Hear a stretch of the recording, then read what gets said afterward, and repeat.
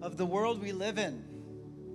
It seems like every day when I wake up, there's something new about this virus going around. This is happening, and that's happening, and this is closing, and this is canceled, and nothing's happening, and flights are canceled, and borders are closed, and people are stuck in their houses in Italy and Spain. Saw a video today on Facebook.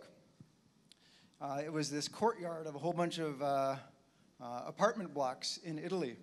And there was one guy, he had his accordion, and he was playing out his window into the apartment blocks, and there was another lady a couple floors down, and she was banging on her tambourine. They were singing a great song, and there was another guy up here playing his accordion and stuff.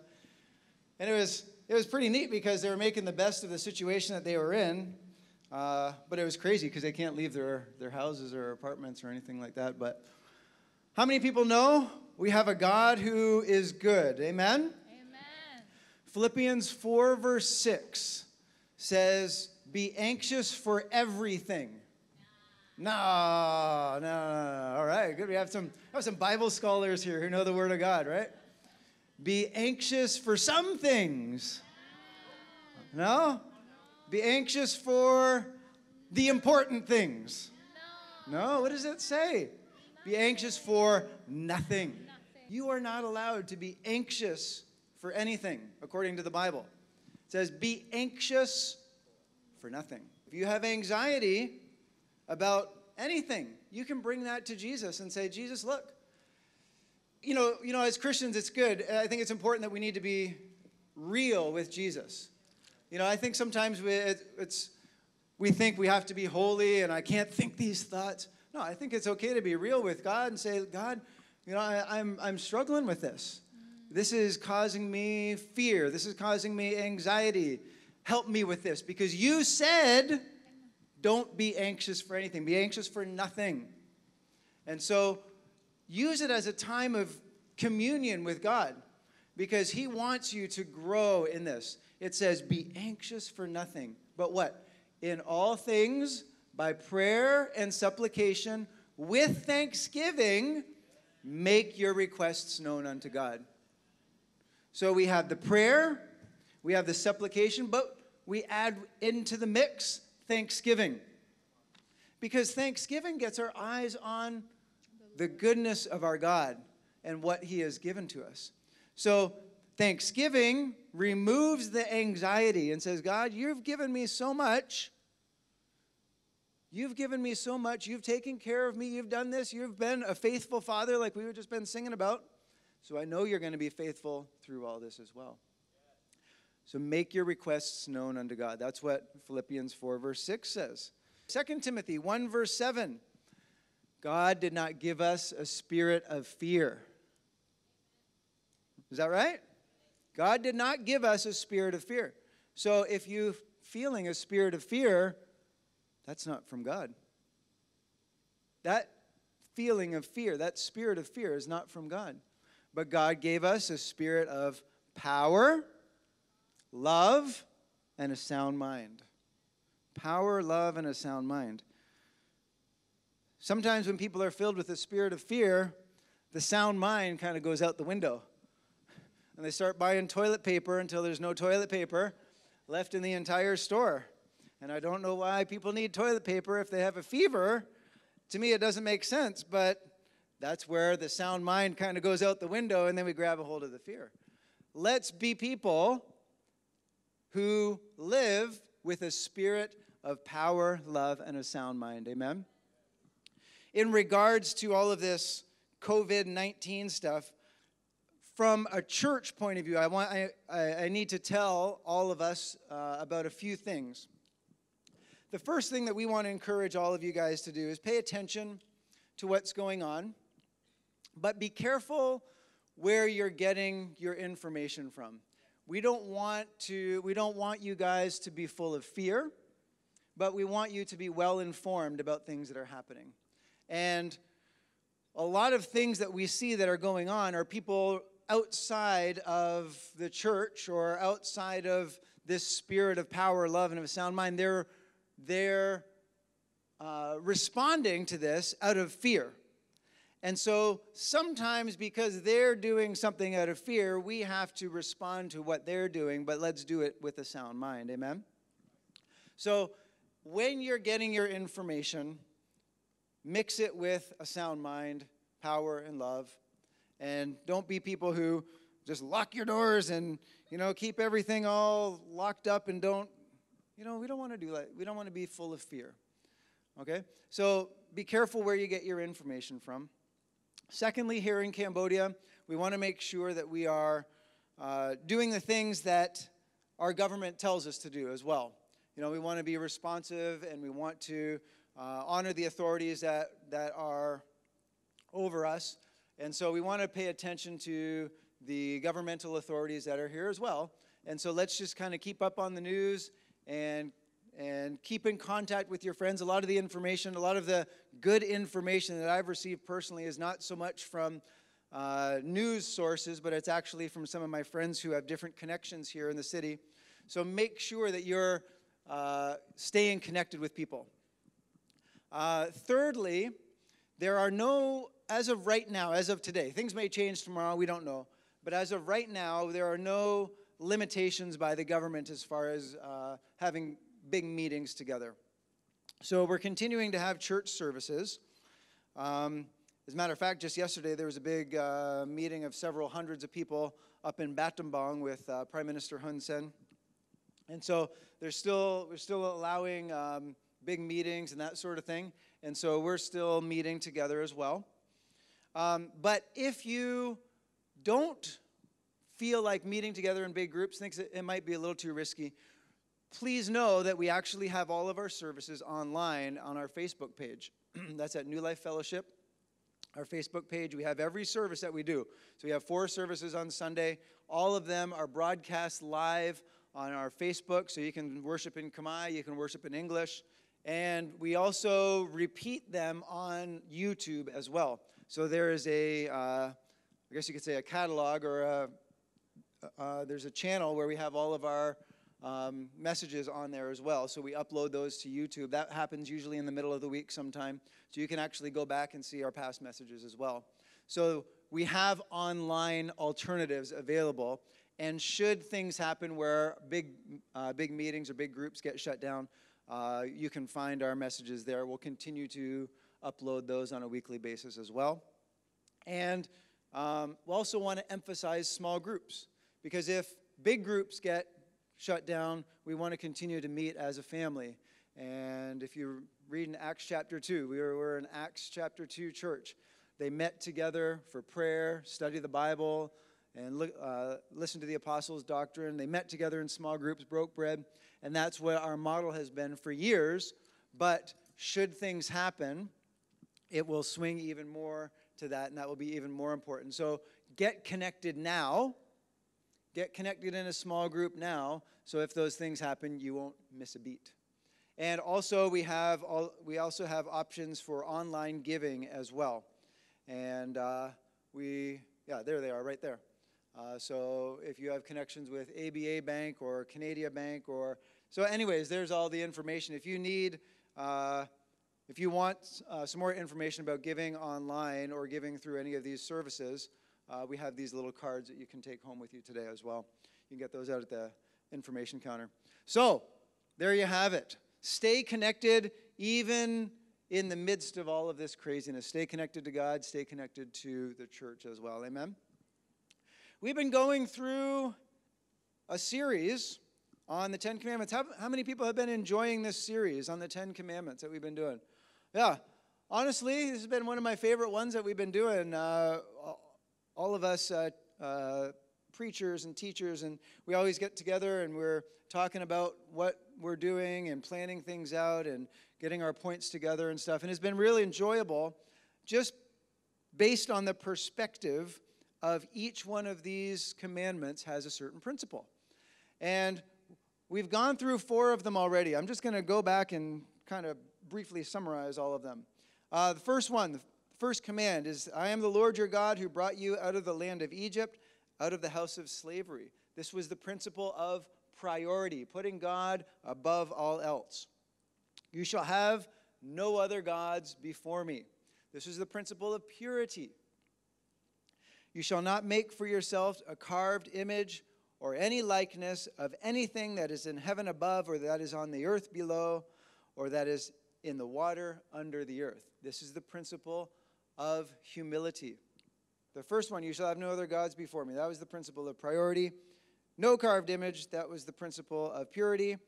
Do not take the name of the Lord your God in vain. Number 3. All right, get these straight. Don't take the name of the Lord your God in vain. That was the principle of humility. Last week we talked about the principle of rest, about taking the Sabbath every week. And then today what we're talking about is the principle of honor. So let's look at this command in Exodus chapter 20, verse 12. Okay, let's read this all together, okay? 1, 2, 3. Honor your father and your mother, that your days may be long in the land that the Lord your God is giving you. All right, let's do it with a little more gusto behind it, a little more energy behind it. All right, 1, 2, 3. Honor your father and your mother, that your days may be long in the land that the Lord your God is giving you. And all the kids said, amen. Amen. All right. This is an interesting one. Honor your mother and father. Because if we think about it, this is a command that God gave to the Israelites as they left Egypt. They were out in the wilderness. And, we've reviewed it every single week. God redeemed them. And God saved them. God delivered them from slavery. And then he gave them the law. But this one here, it says, honor your father and mother. So God, in this command, is asking people to bring honor to imperfect humans. Imperfect humans. This would make more sense to me if it was honor God, that your days may be long in the land that the Lord your God is giving you. That would make more sense to me. Honor God. Yeah, I can do that. Honor God. But it's honor your mother and your father. This was after Adam and Eve, after sin, after all that.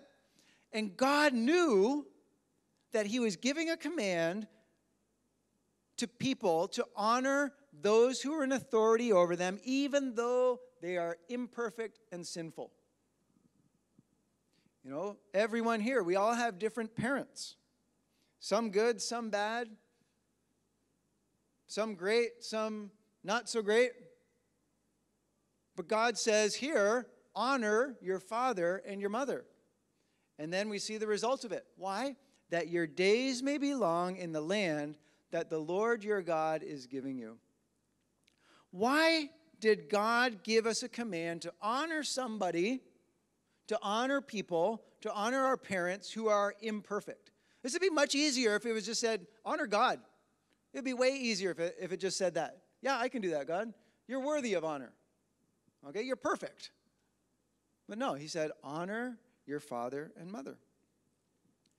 The reason why God gave this is because when we honor parents and when we honor those who are in authority over us, we're recognizing the place that they have and the authority that they have and the place that God has given them over our lives.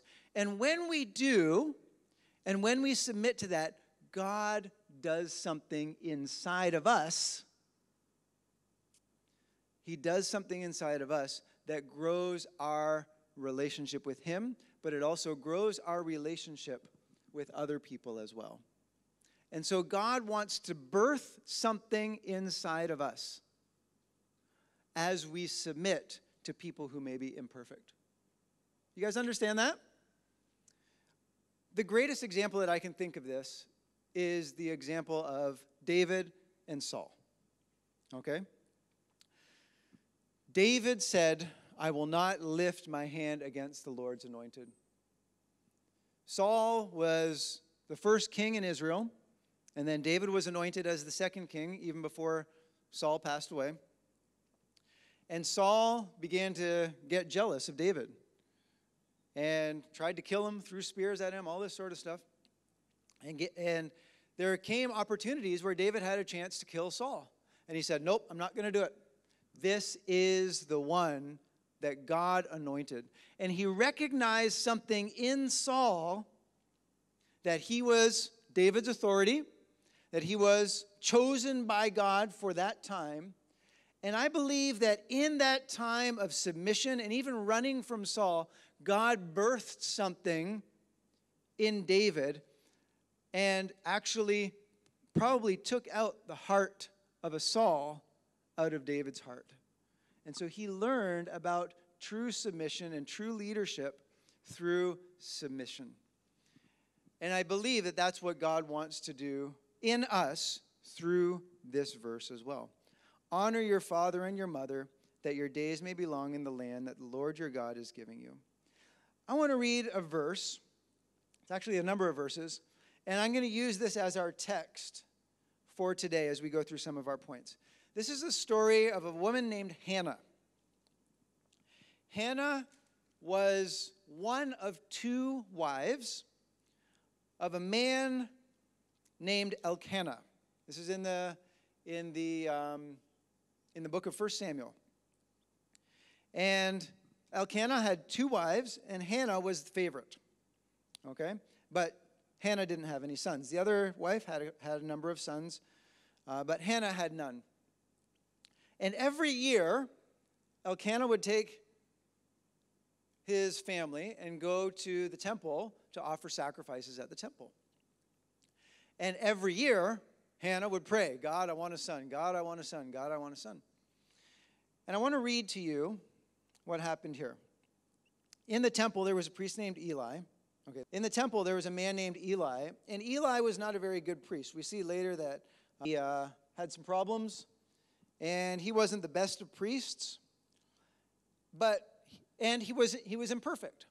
But Hannah recognized the anointing and recognized the man and recognized the mantle of a priest that was on Eli's life. And this is what happened. Listen to this story here. The priest Eli was sitting on a chair by the door of the Lord's temple. Deeply hurt, Hannah prayed to the Lord and wept with many tears. This is what she would do every year. She went and she prayed and she cried. She made a vow and she pleaded to the Lord. She said, if you will take notice of your servant's affliction, remember and do not forget me. Give your servant a son. I will give him to the Lord all the days of his life, and his hair will never be cut. While she continued praying in the Lord's presence, Eli watched her mouth. Hannah was praying silently, and though her lips were moving, her voice could not be heard. Eli, the priest of God, thought she was drunk and said to her, how long are you going to be drunk? Get rid of your wine. Okay? So this is the priest's response to a woman who's praying in the temple. Okay? How would you like it if the pastor came to you in the middle of worship? Hey, don't be drunk. And that wouldn't probably go over very well. Okay? She said, no, my Lord, Hannah replied. I am a woman with a broken heart. I haven't had any wine or beer. I've been pouring out my heart before the Lord. Don't think of me as a wicked woman.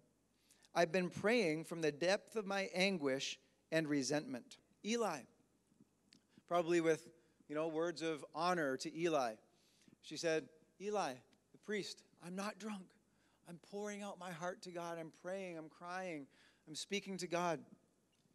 So Eli responded, go in peace, basically, be gone. And may the God of Israel grant your request you've made of him. So he had this short, very curt little answer. Okay, yeah, go in peace. May God give you your request. But listen to this. She said to him, may your servant find favor with you, she replied. Then Hannah went on her way. She ate and no longer looked upset or sad. So she received the word from Eli. Eli was an imperfect priest. He had his problems. We see later on all that happened. But she valued the word. She valued the man, the mantle, the anointing. She valued the hand of God upon Eli's life so much that even the smallest word, she said, yes, that's the word of God. She said, I'm going to grab a hold of that word. I honor the man because God has put him in a place of authority. And at his word, she was changed. She said, that's the word for me. I'm going to take it. I'm no longer sad anymore. God answered my prayer. And it wasn't so much that Eli was perfect, a perfect priest. It was that Hannah honored the hand of God upon Eli's life. And to me, this is such a picture of honor. Honoring someone who is imperfect, but honoring God through him. You know, when we look at these commands, this is the fifth command. Honor your father and your mother. We have the first four already. What are the first four? There is no other God. You get that right? You are going to honor the word of your heavenly Father through people, through imperfect people. Have no other gods before me. Don't take the name of the Lord your God in vain. Don't make any idols. These are all commands of honoring God and putting God in his rightful place. And then it gets to honor your father and mother. You can honor God through honoring your parents because God is the one who gave them to you. God is the one who puts authority in its place. And so as we honor the authority that's in place, we are actually honoring God who placed those people in authority. So the first point in this principle of honor is that honor produces faith. Honor produces faith. If Hannah had come to the temple and said, look at this Eli guy. Man, he's got problems. He's got this and that. He doesn't even know when somebody's praying. He thinks they're drunk. He can't tell the difference between a drunk person and someone who's praying in his temple. What kind of leader is he? He's not a very good priest. Do you think if she had that attitude, she would have latched on in faith or not? She would have said, what's his word mean? His word doesn't have any value. He's just some guy who doesn't know the difference. No, she wouldn't have gotten the gifting. She wouldn't have got the blessing that day. She wouldn't have been changed. She wouldn't have been transformed that day if she hadn't had honor. Honor produces faith. And she was a person who said, yes, I'm going to cling to that word in faith because it came from the man of God. Honor your father and your mother, that your days may be long in the land that the Lord your God is giving you. You know, in Israel, the generation who received this command didn't have faith. The generation who received this command from Moses died in the wilderness. They had unbelief. This is what Hebrews chapter 3 says. I think we have this one on the slide. Hebrews chapter 3, verses 16 to 19 says, for who were those who heard and yet rebelled? This is talking about all those Israelites who received this command through Moses. Was it not all those who left Egypt led by Moses? And with whom was he provoked for 40 years? Was it not with those who sinned, whose bodies fell in the wilderness? And to whom did he swear that they would not enter his rest, but to those who were disobedient? So we see that they were unable to enter because of unbelief. They didn't honor the word of God. They didn't treat it as valuable. They didn't give the word of God its rightful honor. And so they did not enter because they did not believe. They had unbelief. The reason that that generation wandered around and around and around and around and around in the wilderness for 40 years was because of unbelief. They sent the spies in to see the land. And Joshua and Caleb came back, but 10 came back with faith. They said, we can take this. 10 others said, no, we don't believe that we can. And that unbelief spread through all of the Israelites and took hold, and as a result, they did not enter into the promised land. Honor leads to faith, leads to the promised land. If you want to go into the promised land and all that God has prepared for you, honor and faith are the way to do it. I want to read another verse. Someone else who did honor Jesus. Okay? This was in Matthew chapter 8, verses 5 to 10. There was a Roman centurion who met with Jesus. It says, when he had entered Capernaum, this is talking about Jesus, a centurion came forward to him. Now, this was a Roman. This was not a Jew. This was not someone who, was the same nationality as Jesus. This was a Roman.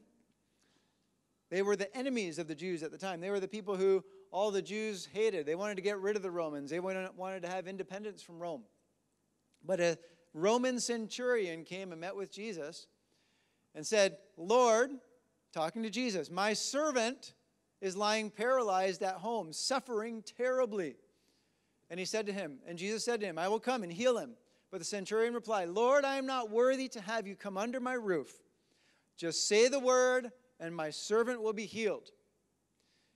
The centurion honored Jesus, and he valued the word of Jesus. He said, all you got to do is just say the word. Just say the word. For I too, listen to this, I too am a man under authority with soldiers under me. I tell them go, and they go. And to another he come, and he comes. And to my servant do this, and he does it. And when Jesus heard this, he marveled and said to those who followed him, truly I tell you, with no one in Israel have I found such faith. This was a Roman, and Jesus was praising him as the man with the highest faith in all of Israel. It wasn't a Jew, wasn't even a Samaritan. It was a Roman. And why? Because this man knew about authority. This man knew about honor. This man knew that all Jesus has to do is say the word. He's just got to say the word. He lifted and valued Jesus and his word so much that all he needed to do was just say, Jesus, come on, just say the word. You don't even have to come. Just say the word. And because I know that I can do the same thing with all those people under me. And so we see that when we honor, it works something in our lives as well. It creates faith.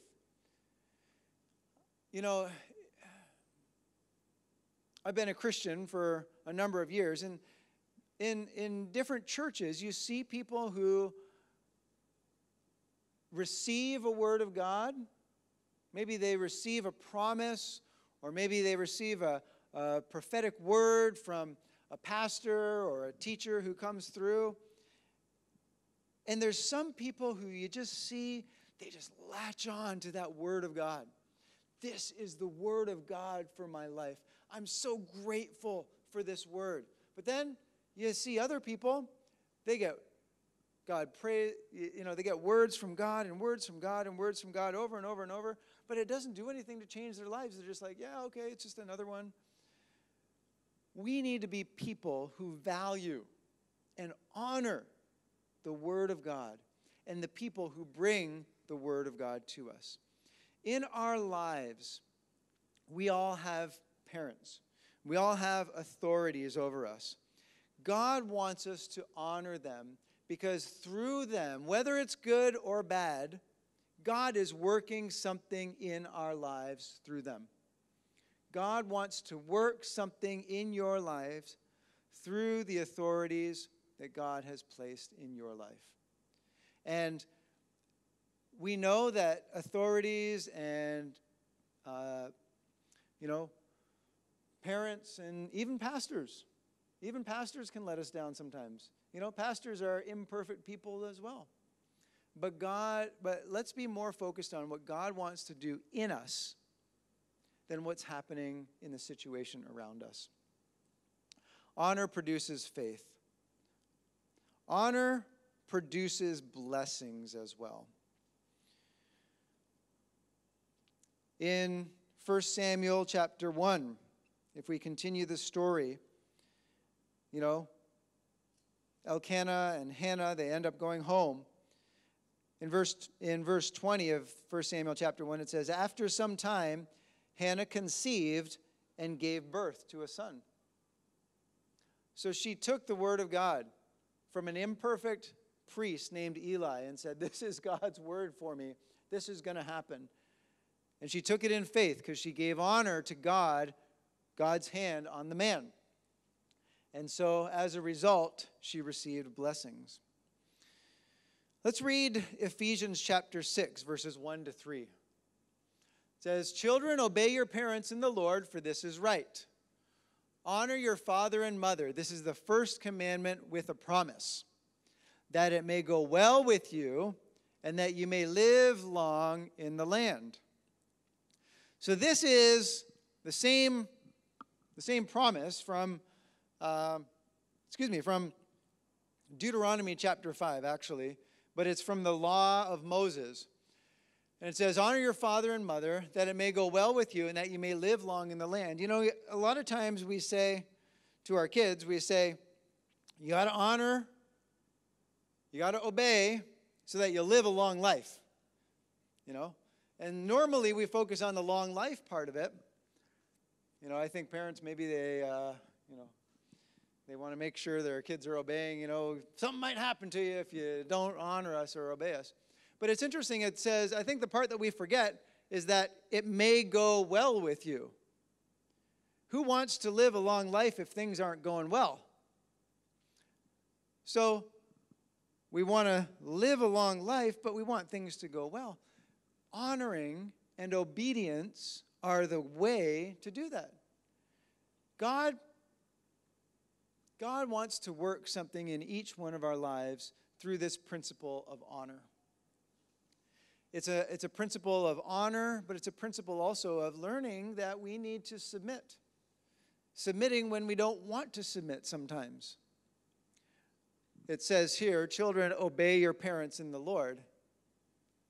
And obedience is a big step for kids, and that's what they need to learn as children. They need to learn that.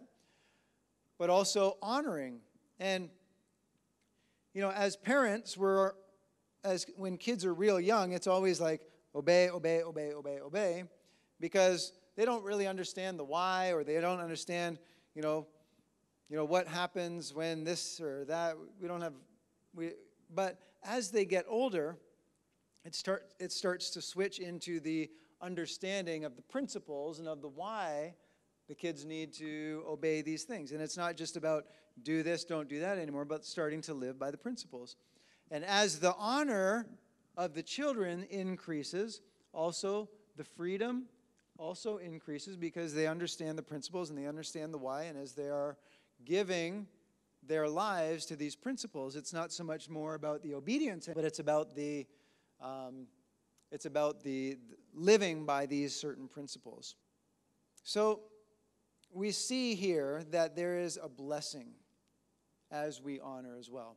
The obedience and then the honor, that it may go well with you and that you may live long in the land. John 10:10 is one verse that we always talk about a lot. Live that life. Jesus, okay, so let me quote the whole verse. The thief comes to steal, kill, and destroy, but I have come, Jesus' word says, I have come that you might have life and more abundant life. That's this life in the land, the long life in the land that God has promised to you. And Deuteronomy chapter 5 quotes this, that you may live long in the land, talking about the promises, the promised land that God has for us, or that God had for the Israelites. The promised land that God has for each one of us is a life of his abundant blessings.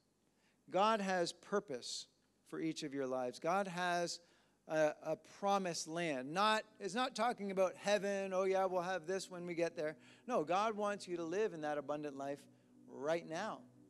And it comes through obedience, and it comes through honor. Now maybe you don't have great parents. And I know that there's lots of different kinds of parents out there. But God put those parents in your life. And God is the one who has given you life through those parents of yours. And I know that I get it. I understand that life is tough. And sometimes we can feel that we are wounded or scarred by things that we have experienced in our life, or things that have happened because of our parents. God's not asking us to say that, yeah, everything's fantastic and amazing and awesome and all that sort of stuff. But what God's saying is that we need to honor our parents. And we need to honor those people that God has put in authority over our lives. Because when we do, God births something inside of us. I believe that as Christians,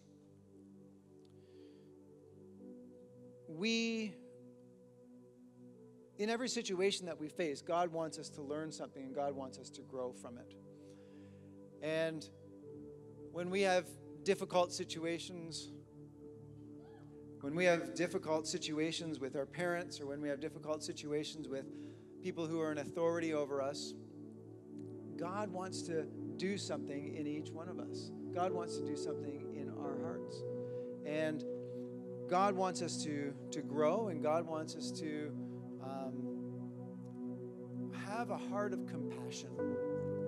Because as we understand that, look, these parents of mine, these authorities that are in authority over me, they're not perfect. And I understand that. And you know what? We can say to God, God, I'm not perfect either. I'm not perfect either, but I love them. I love them, and they're the ones that you have put in authority over my life. And so what can we do to honor those parents of ours when there's Can you guys hear me? Okay. All right. Nothing switched a little bit here. How do we honor these parents? One, I believe we pray for them. We pray for our parents.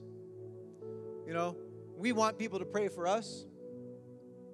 We need to pray for our parents, those who are in authority over us, those who are, maybe you're out of the house, maybe they're not in authority over you anymore, but God still expects us to pray for them and lift them up and honor them.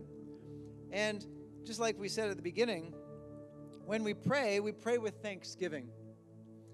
And I believe that when we pray with thanksgiving, you say, God, I thank you for my parents.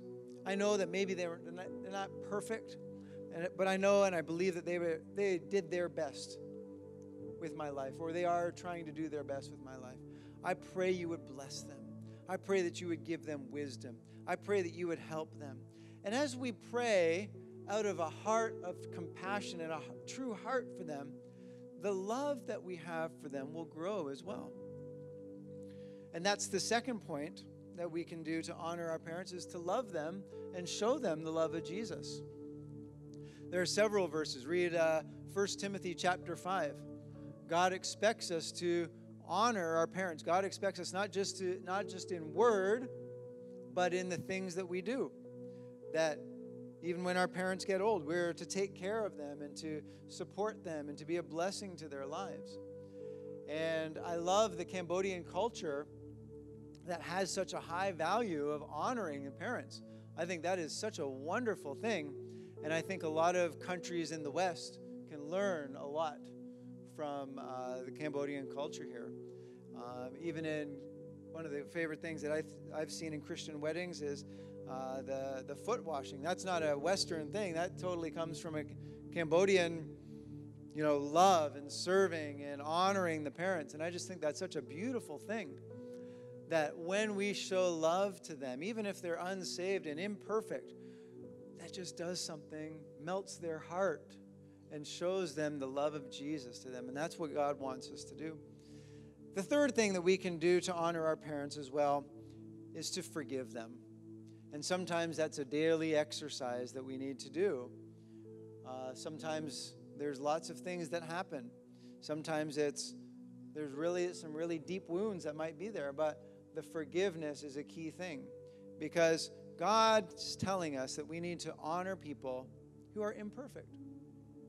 It's not honor God. That wasn't the command. It's honor your father and mother. And so part of that is that continual forgiveness, that continual say, God, this was tough what they did. This was really tough what happened, but I'm going to choose to forgive because it's your command, but I want to live in the principle of honor. And the last thing that happens when we honor is honor produces destiny. In the story of Samuel, Hannah conceived and gave birth to a son, and she named him Samuel. Samuel was a mighty prophet. He was a mighty prophet who changed the course of Israel's history. She gave him to the Lord. Samuel was raised up by Eli, the imperfect prophet, but God used Samuel in a mighty way. And the destiny of a nation was changed because of the honor of a mother. Because Hannah gave honor to Eli and to the words of God through an imperfect priest. And as a result, the destiny of Israel was changed. Samuel went on to anoint Saul and David, the greatest king in Israel's history. And this was the destiny that was changed. Honor produces destiny.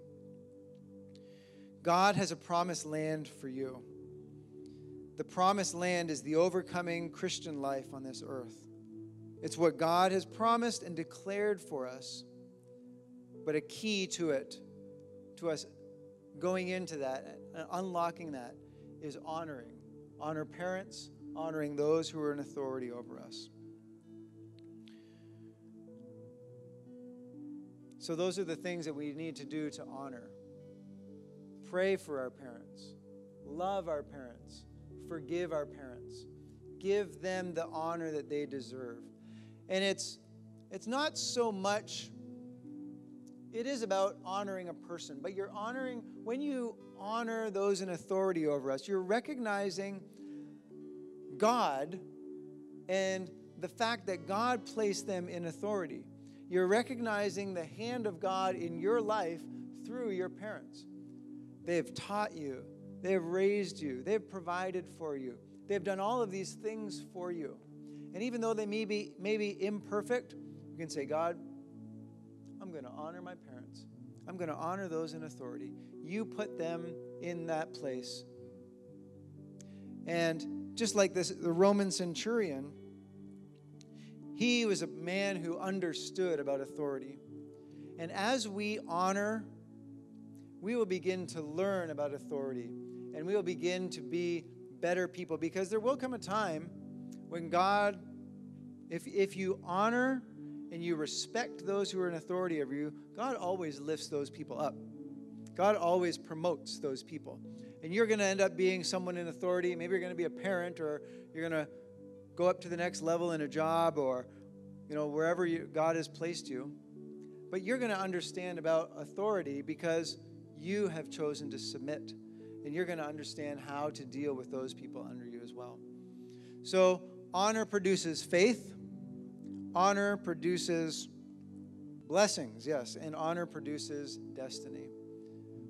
So this is the principle of honor. And this is how God wants us to live based on this fifth command here. Amen? Let's all stand up together. Let's all stand up together. And I'd like us all to do something. I try to get us to respond to the Word of God every Sunday that we meet together. Not just listening to something, but doing something as well.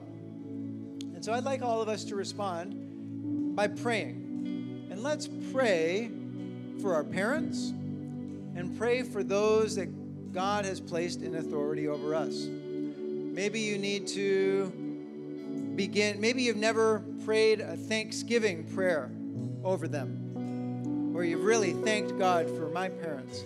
Maybe you've never prayed a prayer of forgiveness and you need to do that. Maybe you need to pray a prayer of blessing over their lives. Maybe you need to do all three of these things.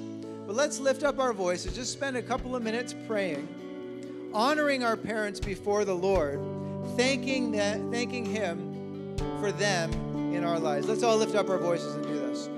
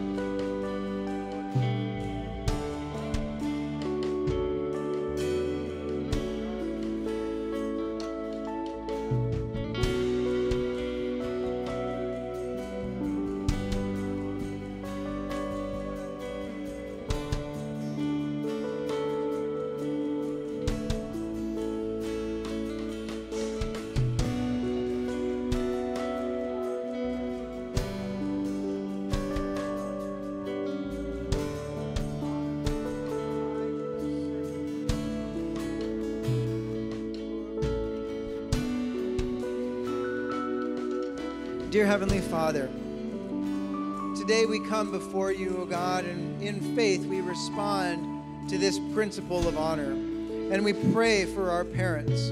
God, we pray your blessings on them, O God. May you be like a good shepherd to them. May they come to know you in faith. God, I pray that you would provide for them. I pray that you would lead them. I pray that you would restore them. I pray that you would help them in every decision that they need to make. Lord God, I thank you for our parents.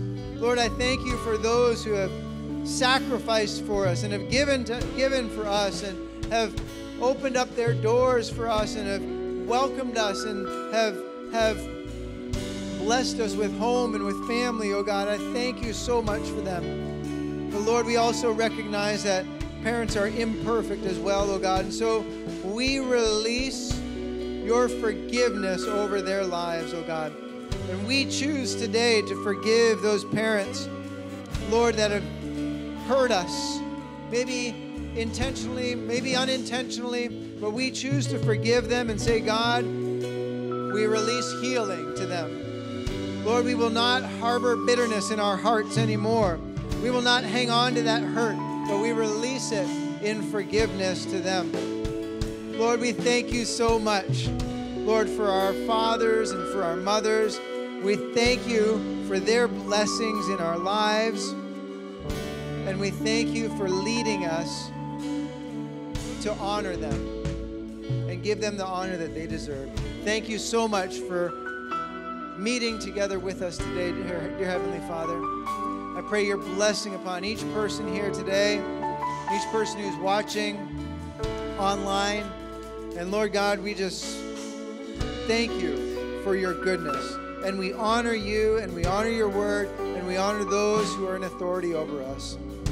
We pray this in the name of Jesus Christ, we pray. Amen. Amen. God bless all of you guys. See you guys all next week. As always, we have leaders up at the front here. If any of you